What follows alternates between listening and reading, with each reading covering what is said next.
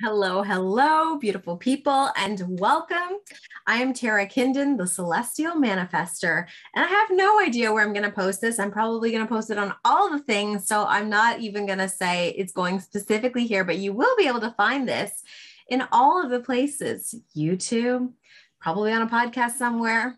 I'll list everything below so you know where to find me and get more information on some of the beautiful insights I'm going to share with you. And today it's all about the Venus Star Point.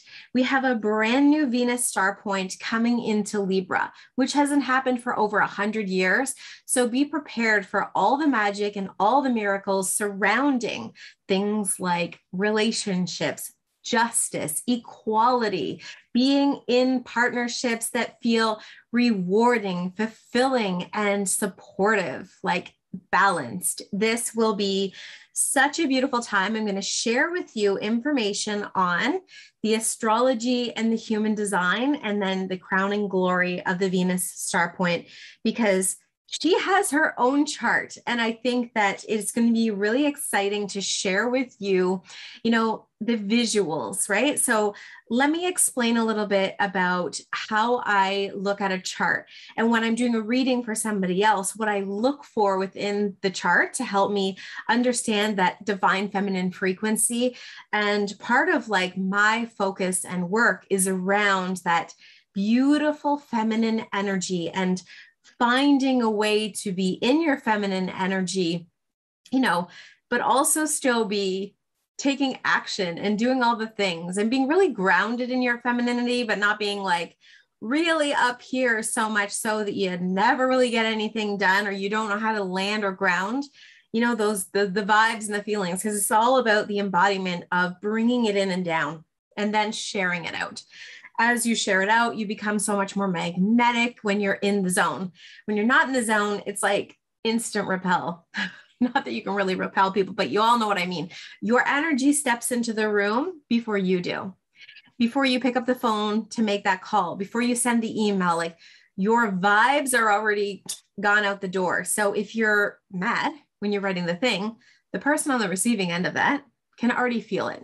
Does that make sense? I hope it does, but let's dive in. So I'm going to share with you the foundational chart, which is the astrology chart first. I like to think of the astrology as like when we're looking at a home, it's that foundation, it's that base, it's immovable, right? It's structured, it's sacred, and it's how everything else gets layered on top. So this fundamental structure is who you are, in your finest glory. This is your almost your like fixed energy. You can work with it, you can, work around it, but you have to work in like partnership with it. You can't jump over it. You have to work with it. And when we look at the human design, how it layers on top, it's this beautiful energy. It's a flow. It's more movable. It's like when you decorate a room and you set up your furniture. Well, if you keep bumping into the couch, it's not an issue. You can just move it around a little bit. That's what I like to think of. You can work with your human design and be in the flow with it. You can also work with your astrology, but it's more of like a foundational baseline. Like, yes, there's a higher octave or a more elevated frequency and a lower frequency of how that energy can be expressed. But it's literally what it is, where your human design, you have a little bit more play. You have a little bit more play. You can look at things a little bit differently. It's very energetic, and you have some ability to manipulate the energy a little bit to work more for you and how you're designed to be here. And then the Venus Star Point is like the cosmic heartbeat. That's what Ariel Gutman calls it, the cosmic heartbeat, and brings us into connection with our place on this planet. Okay, so your Venus Star Point is actually a fixed star point for you based on your birthday. And it is like the jewels. It's the crowning glory of the whole house structure. So it's the beautiful baubles you put up. It's the decorative stuff that's like fabulous. That is literally that highest expression of your Venus Star Point, which is different from Venus in your chart, Venus, the planet in your charts. both in your human design and your astrology. The Venus Star Point is a separate point to those. So it's like this trifecta makes up a really cool kind of blueprint, energetic blueprint of who you are and how you're designed to be here in this world. Now, for those of you who are hearing this for the first time and your minds are already like, whoa, don't worry. Come back, listen, feel into how does it feel when I hear this? And how do I want to work with this for myself? Because we're not going to be looking at your charts specifically, but we are going to be looking at the charts of what is transiting during this period of this Venus Star Point, which is happening on October 22nd, 2022. And now I'm on Fogo Island, so I've chosen the chart for here, and the time that it's happening here is at 6:11 p.m. and its exact position will be at 29 degrees of Libra, 25 minutes. Okay. But it may show up in different houses and what have you for you, depending on your location. So listen more to how this energy could show up, how you can embrace it, and how you can really enjoy what it is. Let it be what it is. Before I dive into, I'm going to light our Libra candle. So as many of you know, I am the creator behind the Witch and the Wick candle line. And this is actually part of the Celestial collection. For those of you who are in the Celestial Club, you got this one, you got Scorpio and Sag, and we won't reopen that box until January. So if you're interested, put it in your back pocket, friends. This is the Libra candle. And there's a lot of powerful energy in here. It has labradorite, it has goldstone, it has the Shivalingam, and it has a beautiful clear quartz. So a lot of powerful energy to help with that balancing and grounding and bringing that fertility of the masculine and feminine energies together to create something. And then of course, the abundance and the sparking of your creativity. There is this big element of creativity within this candle. So I'm going to light it so that we have it here ready to rock. And then we're going to look at the astrology first to see. I'm so excited to light this with you all because I've been saving it, but now is the time. So I put it on my desk. I have it here with me while I work through the season. And let's share. So here we're going to go into the part first of the astrology, and you should be able to see that right away. So here we go. We have, when I'm looking at this for location, like where I am in the world, it has Gemini rising. Okay. It has an Aquarius midheaven. And I always look just when I'm reading a chart, like sun, moon, ascendant, to kind of get the energy and flow of what this person's energy would be like. So our Venus Star Point, she's, you know, maybe she is being seen as there's two sides to her, right? She's having a hard time making decisions possibly, but she's got this beautiful moon down in Virgo, what really wants to feel into building something solid, something creative, because it's in the 5th house. So this creative, new, grounded something being birthed into the world, right? We have, when we look at like the conjunction or the cazimi, okay, it's a superior cazimi, and it is actually showing up as 29 degrees, 28 minutes. For some reason I had 25, but potatoes. And if you look at where they are, they're showing up in the 6th house here. Okay.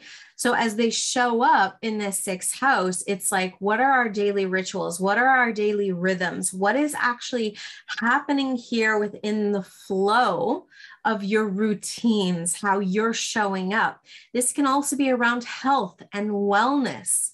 Okay. And health and wellness, this is like our own internal health and wellness. And yes, Libra is about balance and relationships, justice, all of the things I talked about earlier. But this can also be introspective, being in that 6th house, saying like, how am I nurturing and nourishing my own self before I engage in relationships with other people? Okay. There's also a really beautiful trine happening to Vesta. Vesta is our home and hearth. It's where our heart fire is. So where is your heart fire? Okay. Where's your heart fire right now? What are your desires? What do you dream about? It's in the 10th house. So this is all about like, what are you wanting to build in the world for, you know, your work in the world, how you show up in the world, how you want to be seen in your work, whatever your work is, whether you work within the home or you work outside of the home, you know, whether you're raising babies and doing everything for your family, like whatever it is, how is that, what brings you the most desire around that? And creating a structure that's sustainable, right? It's sustainable, it's balanced, it's like you're learning how to communicate your needs in a new way within this structure of helping to take care of, you know, everybody else, but also really taking care of yourself first, because you are the most important person. So you see that this trine goes from Vesta down to Mars in Gemini. So it's creating this grand air trine. Okay. This grand air trine is really forcing us. It's the grand air trine is really forcing us or encouraging us to think about new ways that we can be in action in our femininity. They got Mars and Venus here working together and asking us, you know, how can we be in this beautiful energetic flow between our masculine, that divine masculine energy, which is about action. It is about moving things forward. It is about doing things, you know, and bringing almost like you've got this big juicy idea about how you really want to be seen and showing up in the world, connected to your desires. But we need to be not only in receptive place of Venus receiving magnetism, you know, really showing up in the energy and the frequency to create this flow of attraction, but there needs to be work that goes with that. We can't just sit back and be in receptivity. When I talked earlier about like, you know, some really divine feminine frequency, it can talk a lot about like being receptive and being in the flow. And like, whilst that is true, you also need to put like boots on the ground. And, you know, those big dreams need to actually have things happening daily to make it happen. To not make it happen, but to really encourage the movement forward, if that makes sense. So there's a push and a pull that we're really learning how to be in the duality and the balance of that, which is so hard right now, the way the world is. You know, it's like, just go out and do it, but also be very like in the flow when you do it. It doesn't make sense. So it's how do you personally understand this energy and figure out a way for you to be in a flow for yourself that feels amazing, that feels productive, but that also feels like you're not working and extending yourself so hard that there's nothing left for you at the end of the day, that you're exhausted and you have nothing left to contribute, nothing left to give. You're done. That's what we don't want. We want you to be desiring heart fire in the thing. Okay. So in a nutshell, you know, that's literally the energy. We have Mercury here also in Libra saying, you know, what's the balanced way for us to communicate our needs? How can I ask for what I want? How can I use my wisdom with this square here to Palace? It's like the leg up. How can I use my wisdom to tell, you know, tell myself what it is that I actually need? Am I listening to the information that I'm receiving to be able to then ask for what I need? And now let me share with you the chart for the HD, because I think this is really going to help you to land it down into your physical body. So here's the chart. I'm not going to go through all the background other than the fact that like personality here, for those of you who are brand new to human design, I'll put a link to my course that's very inexpensive and it's a beautiful way for you to start learning more about human design in a way that feels really good. But this is your personality. So when you took your first breath, this is exactly where the stars were in that moment. It's the magical part that created you, you here in the now. The design side is your ancestral lineage, the knowledge that came through, could be previous lifetimes, and it could be your your DNA, it's come through before, right? So it's sort of running around in the background. It is always here and available to you. When you feel lost, confused, wobbly, you can lean on this knowingness because it's always here for you. But it can show up in funny ways, like, when you update your phone and your apps go all over the place, you're like, where is all my stuff? And why can't I figure this out? And you respond to things triggered. This is that running in the background kind of thing. This is that energy running in the background. As you get older, I find this merges a little bit, but depending on where you're at in your life, you may be like, why am I so triggered about these things?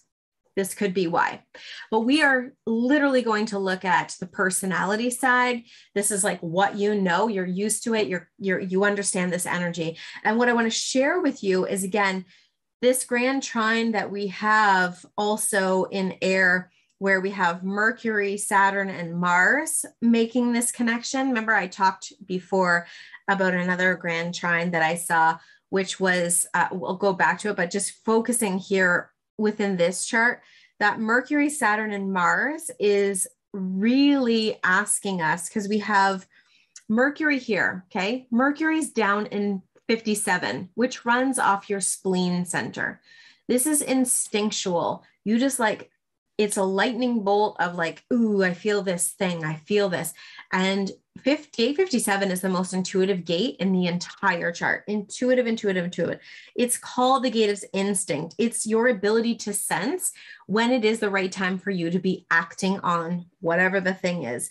It's like you intuitively know what needs to be kind of like made ready and prepared for the future, and to give you that push to follow through.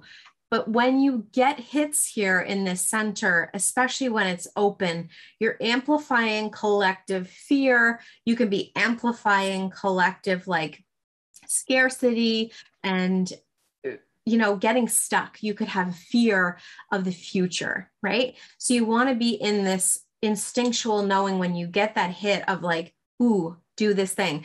And it can be as simple as this: have a glass of water. And you go and have a drink of water and you get more information. It keeps coming to you. Like, if you're the kind of person who gets these quick flashes of insights that goes, oh, no, not now, I'm too busy doing this other thing, it will come less often. But the more you listen to those quick instinctual guidances, the more they will come to you, and fast. It'll be very exciting if you start to pay attention to it. So you think of this grand trine with that gate of instinct, okay? You've got the gate of instinct there. And then you've got Saturn in Aquarius in the gate 13, okay? Gate 13 sits here off your G center. And this is about your heart, your direction, and it's the gate of the narrative. So this gate is asking you, what is the story you are sharing with the world about who you are? Okay. What is that story? Because the story you tell yourself about who you are, it shows up before you show up. You know what I mean? So like, if you're telling a story that's different from what you actually feel, people feel the story that it's undercurrent. They hear what you're saying, but they're feeling something different. So making sure that the story of who you believe yourself to be is aligning not only within you, but as you're speaking, right? Because it moves up to the throat here, moves up through the 33, but we're not talking about the 33 today. We're just talking about the 13. Okay. And then the next piece is Mars being in Gemini in the 12. Well, that's right here, running off the throat. And this is the gate of the channel. Okay. And the gate of the channel is about like this fast and furious information coming through you direct from source. You're speaking directly from source. It is that gate of the channel. It's like really knowing and understanding that your voice is a vehicle for transformation. It is the truest expression of transformation. And it's that it is a vehicle for divine insight, right? So the words you speak, the integrity, creativity you share have the power to change others and the world. The words you speak have the ability to bring things into form. So remember that the story you're telling about yourself, when we go back to 13, it's saying, be aware of the story you're telling about yourself to yourself and to others, because whatever you're saying has the ability to manifest in the physical. Okay. This is how quick and how powerful it can be when we're talking about manifestation. But this energy is so powerful that people have to be ready to receive it. It's not like you're not telling everybody about the things that you're thinking or you understand, because not everybody's ready for that. But when you know how to be articulate with your words, you're ready to share it. If you're stumbling over the words, if you're like, can't quite come up with what you need to say, the timing is off. And just knowing that, because it'll help you be in alignment more, okay, more regularly. And it gives you this powerful ability to craft language, really using your voice as creative expression for you to bring and manifest things into the physical plane, okay? So using your voice is going to be a big one. And this is all masculine planets when we look at that trine. Now, we haven't even talked about Venus, and I know this is the Venus Star Point, but I just wanted to fill you in on what was happening kind of in the background, like visualizing that trine, visualizing how that could show up for you, these instant insights, these instant ideas, and then how to move them forward, how to, like, you get this idea, you get this inspiration, like, oh, I'm going to start a new workout routine. It feels like I should do that. Go and do it. Take the action. This is that Mars in a very subtle and receptive way, because Mars in Gemini, he's not that happy in Gemini. He doesn't hate it, but he's not that happy there. He wants to be in action, right? And he's being slowed down a little bit. He has to think more, and he can get caught up in his head there. So we want to be conscious of not getting into our heads too much, but actually moving it down into the body to be like, what am I being asked to do? What's the insights I'm getting here? Then we look at like, what do you need to be grounded to shine in the light? Okay. And the light is actually where Venus and the sun are here in gate 50. Okay. Gate 50 is the gate of nurturing. It's down here again, off of the spleen. There can be a fear here, a fear running, and in its unbalanced expression, it's like, oh, I have to take care. I have to overcare. I overcare, and then I give too much away, and I have nothing left for myself. But what you're learning here with the sun and Venus being right there, how do I nurture myself so that I have more to give to other people? It's that intuition to know what others need. You intuitively feel what other people need. The people who have this gate natally, they just know. They just know what you need. They're the people who just like give you the hug. They're the people that give you the call. They're the people that drop off the soup. They're the people that do the things you need without you needing to say anything. But those folks can also get caught up in over giving to everyone. So much so that they literally burn themselves out and they have nothing left to give. They have nothing for themselves and they have nothing for others. So really what they're learning to do is to get into this higher alignment of love of nurturing themselves to help others nurture them. They're teaching people how to nurture themselves at the same time. And they're learning how to be in, sustainability and peace, and being at peace with showing other people how to take care of themselves, because they're literally here to teach and share with other people how to increase the well-being of the collective, the well-being of, maybe the people in their homes or their community or whatever it is. But we are all getting access to this energy. And this is the beauty of what I believe to be this star point. It hasn't been here for over 100 years. The last time it was here was when there was the women's revolution, the women's rights revolution. It was the suffragettes. It was the ability to vote. It was really, taking on a new level of femininity, feminine power, pulling in what we feel we deserve as equality on the whole. You're seeing this starting now. Like, I'm recording this days before it's officially, I think, what's today? Today's the 19th, but we've been feeling this energy coming, and it's been shaking the foundation. I mean, there's been a lot of things going on, and we are moving into a time and an era where next year you're saying in 2023 that the energy will be as big. The astrology and the human design energy will be as big as 2020, but I don't think we'll be as unsteady. I feel like we have better legs. We've built our sea legs over these last couple of years, and we know now what to expect with certain things. But this is a beautiful time to cultivate, to curate, to pull in your power in the sense of knowing who you are, what you're capable of doing, and to not get caught up in the dramas of other people, to not suck in all that collective fear, all that collective uncertainty, but to focus on what you can do to take care of yourself, to take care of the people that you love, to take care of the bigger collective as you begin to become stronger. Okay. So how do you ground yourself in this energy? How can you stay grounded? Well, it's in the gate 3, which is down here. It's the gate of innovation. Okay. And what does innovation mean? Well, it's to learn how to embrace and integrate new ideas, new approaches, new ways of doing things that, people may have never seen before, and to learn to stay in appreciation for your unique way of viewing things, thinking about things, and seeing things, to trust that, you're innovating on the edge of consciousness. So there is an element of timing here, and not to force the timing. This is part of our lesson. I don't know, patience is one of the cards I pull often, and it's the card I actually want to burn out of the deck I have. That just shows you how patient I am. So learning how to be in patience, and that knowing, this is a season.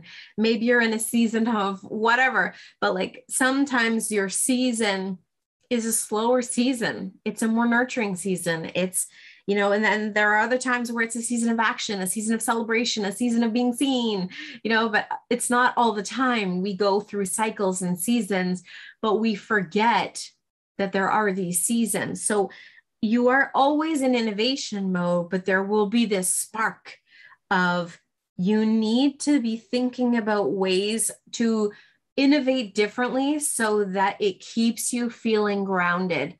If you see something that's not working, how can you look at it differently to be like, ooh, this could be a possibility? What insights are you getting? What inspirations are you getting from spirit, God, source, other conscious, galactic consciousness, whatever it is, however it lands for you, but giving yourself time, space, and freedom to be able to let it flow through and to you, because it does take some time to get that information to come on in and down. Okay. So just know that ideas and patience will come to you if you learn how to be patient. Okay. And lastly, I wanted to focus on the moon, because the moon is right here, and gate 6, which is interesting because it's the gate of impact. You see, it's like opposite sides to the gate of nurturing. And this beautiful, lovely moon is sitting here in gate 6, and this is the gate of impact. Okay. The gate of impact is teaching us how to really maintain a high level of frequency. This is the creative, it's the emotional solar plexus is the most creative center within the human design chart. All the creative feelings, juices, things come from this place. The butterflies, the excitement, right? It all is stored here. And this level of impact this is about the frequency. This helps to really catalyze that magnetic monopole that sits within the heart to only super attract So if you're in this level of lower vibration, like lower frequency, feeling a little depressed, feeling stuck, feeling uncertain, unsteady, unstable, what can you do to dive into those feelings to become more in your creativity, to create space for more potential, more possibility? What do you need to do to nurture your own creative vibes? Because this frequency is about learning ways to help yourself support that equitability, that sustainability, and peace. So when you learn how to use your alignment, you also influence others. Remember, like, people don't drop to the lowest frequency. They rise the highest frequency. So like the person who can hold that frequency for an extended period of time, it just like attracts other people towards it. So thinking about when you walk into your house and you're in a really lower frequency state, everyone else kind of like just sits at that flatlining level. But if you just make a conscious effort to be like, okay, let's try something different, let's go do whatever and get creative together, everyone else starts to kind of like come up to it, right? So you either have this choice, like, okay, be in flatline, sit in the shit of it without another word for that, or rise up the frequency within your household to make things change, to create that change. And this is that Mars action. You might get an insight or an inspiration or an intuition that says, "Ooh, we should go for a walk." Perfect. Go do it. That's going to create impact. That's going to change the frequency. That's going to move the energy. Like when you get stuck and you're feeling really weighted down in the heaviness of the life that is around, go shake it up. Emotions are just energy in motion. How do you move that frequency through? It's going to go through regardless, but how can you help it to rise up to a different level of frequency faster?